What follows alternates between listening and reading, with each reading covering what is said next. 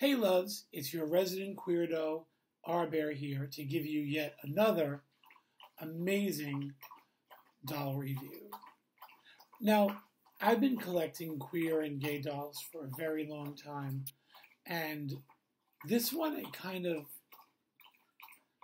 was a little hesitant to buy because when I saw the photos and I watched some other reviews of the doll, I really wasn't crazy about it.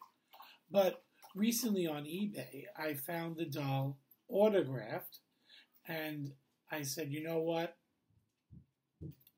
It's a piece of gay history. It's time to get it. So what I want to show you today, what I want to unbox today, is the this is too much. The JEFF STRYKER Ultimate Action Figure.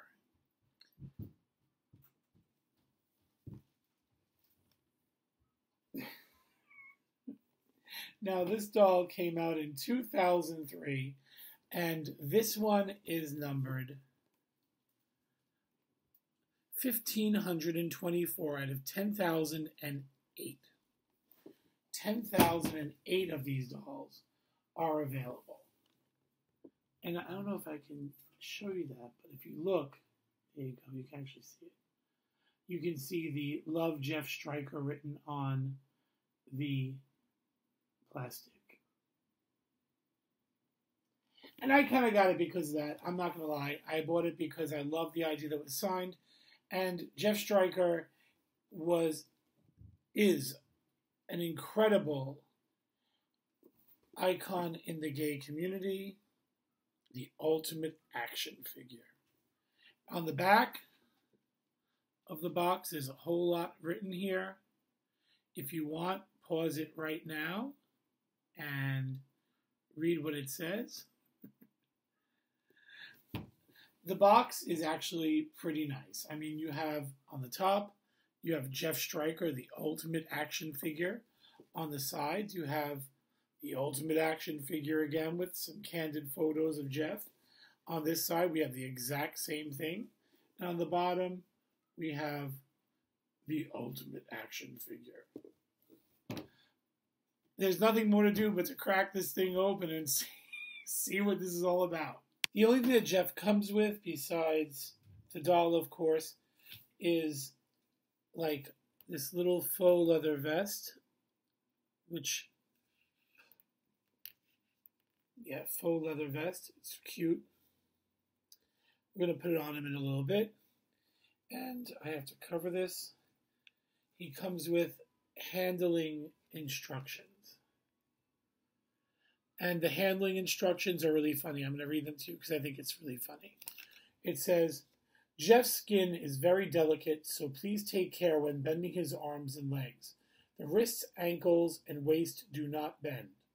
Keep the skin smooth and clean by applying baby powder periodically when the clothes, which is spelled wrong, the cloths are removed. Enjoy your JEFF STRYKER action figure. Now, this is another anatomically correct doll, and of course I can't show you, but I will be posting some photos of the unedited JEFF STRYKER on my Twitter at @mykenundrum, which you can also see Tossa Tossa and other dolls I'll be reviewing on this channel. It says, use special care when removing the boots. Put baby powder on the feet to put boots back on easily. Do not use force. Warm the boots slightly with a hairdryer if necessary to make the boots more pliable. And then my favorite, pose his penis into different positions by pushing at the base. Never push the tip. Maybe that's some sage advice. I don't know. So, it's time to look at Jeff.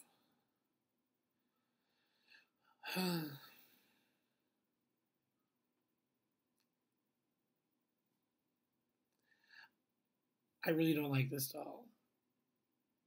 And I'm going to tell you the main reason. That face sculpt does nothing for me at all. And if we look at the real Jeff Stryker, he was striking. When we look at his doll, I don't see any resemblance whatsoever. Like none. It kind of brings me to those days of the Emma Watson Belle doll, and those of you who have one or have seen it, remember, is this the best face sculpt you could do? I don't know. It doesn't do much for me. The eyes are not really painted on well.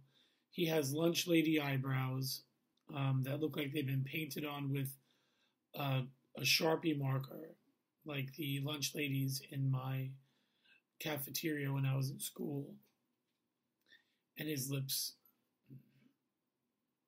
Now, below the head, I think he's actually a pretty attractive doll. I think that the body sculpt is nice. The hands are in a really weird position. And although the arms go up and down, they can't get out of this position. And it just looks a little weird to me. I wish the arms were able to go down like this, maybe. You know?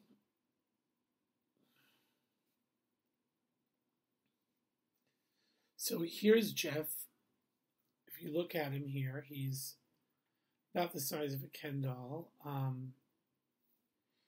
Really good body here. I think that the body sculpt is nice. Besides this weird stance with his arms, I don't get it. Here's Jeff's back. There's his hair sculpt in the back. The other thing is, I want to show you, his body is like hollow. See that? Like you can do CPR on it or something. And I don't know why, because it doesn't do anything for the doll's posability. He won't stand on his own. I've been trying for a while to make him stand. And I think maybe with some... Oh, okay. We got him. He has this little metal armband, which I'm really not crazy about. It's the same as the back of the belt here. But the studs being that big, just, I think they're too big, personally. All right, let's talk Arctic. So Jeff's body is this kind of rubber material, and he does have movable shoulders, okay? He has full range of motion, okay? His arms can click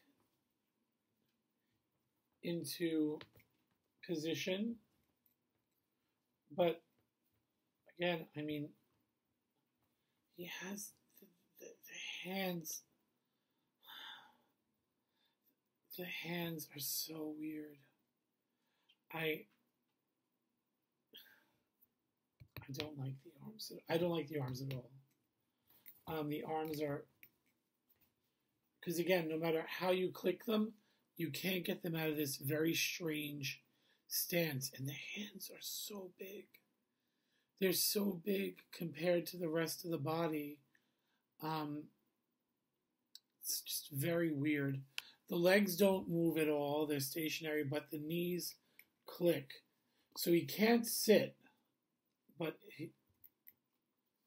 maybe, and he can't kneel either.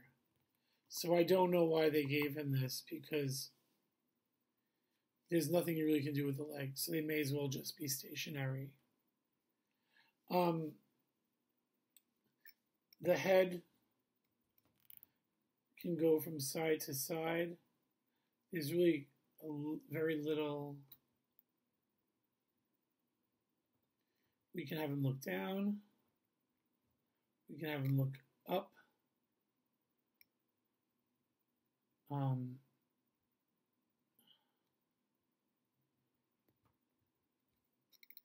It's kind of like a very cheap version of the Fison body. These arms. All right. So let's take a look at him. I haven't looked yet, and I kind of wanted to make my first reaction to his privates live. So, all right, Jeff. The pants are very hard to get off also. Oh, okay. So there's Jeff Booty.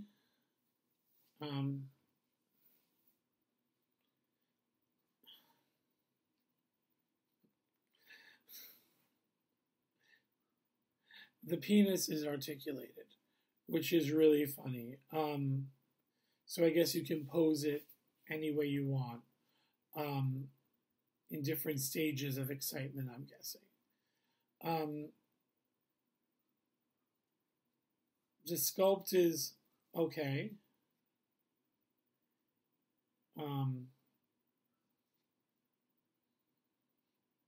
It's okay. It's not great.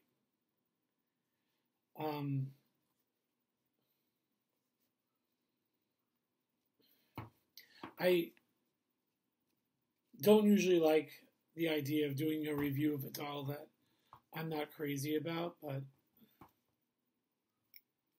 I paid a lot of money for this doll. And unlike Tossa Tossa, which was beautiful and magnificent and made so well, this one is not made so well. So the last thing I guess we have to look at is his vest. Let's put that on and see what we think of it. The vest is actually really well made. It looks really nice. And these arms, God. Okay. Jeff. Let's see. Oh, it buttons too.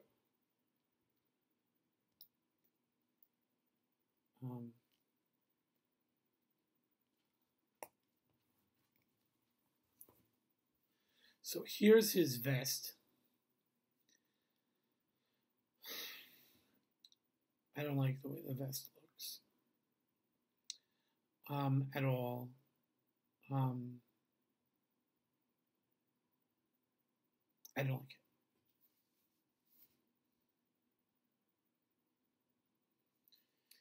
Do you like this Jeff Stryker doll? Be honest with me. Please leave comments down down below. Would you pay over $100 for it?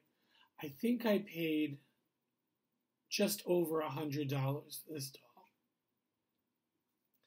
And if there weren't so many great gay dolls like Billy and Carlos and Tyson and Tossa Tossa and the Tom of Finland doll even, I feel like maybe I would like this doll a lot more. But he has so much competition, and this is just not a very flattering doll, in my opinion. And do I regret buying him? Absolutely not. I love the idea of owning an Icons doll. I love that it's a numbered doll. I love that it's somebody that I could look back on and kind of be happy I have it. But do I love it? No, not at all. I do, maybe if the arms were different and it didn't have this strange unfixable arm situation here, maybe I would like him more. Sorry, Jeff. But that's it. I'm so sorry that I couldn't, I have to be 100% honest with you, with all you out there. I can't say I like something that I don't. I I like the idea of the doll. I like a lot of things about the doll, but I dislike a lot more things about the doll. So, if you like this review, please like, subscribe, follow me on Instagram at mykenundrum, also at Twitter at mykenundrum to see uncensored photos of Jeff and Tossa and other dolls that I'm reviewing in the next couple of days. And please tell your friends about my channel. And as always, beautiful people out there, queer doll collectors, unite.